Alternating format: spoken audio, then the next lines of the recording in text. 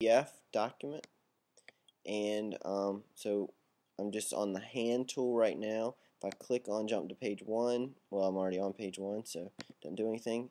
If I hit jump to page 2, that works. Jump to page 3, that works. Jump to page 4, that works. So each of these elements works.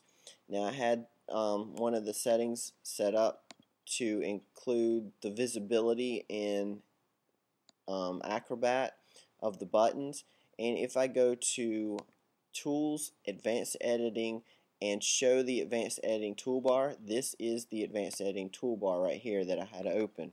And if I click on the selection tool in the Advanced Editing toolbar, you see that I can adjust these buttons at this point as well. So if you want to change anything around, you can do it in InDesign. You can also do it here in Acrobat by double clicking on the buttons with the Advanced Editing toolbar, and you'll see that the form field is visible. You can change that.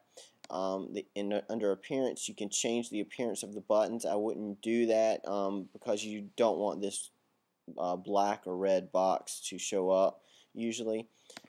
Your options, you can change those. You can change how it reacts when someone clicks on the button. For each, if they roll over it, if they click on it up or down, click what it's going to do. So you can change those settings. And here's where our settings are to jump to the different pages of the document.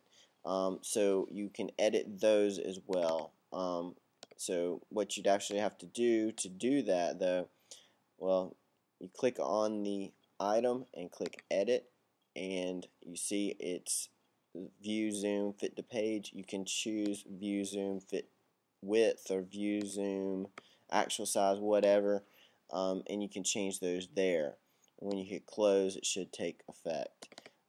So again, if you're going to a different page in the document, if you click on that setting, click edit, you can actually use whichever destination you want, and you can set up actually page numbers here in Acrobat. So it's a little different in Acrobat, but you have some editability in Acrobat.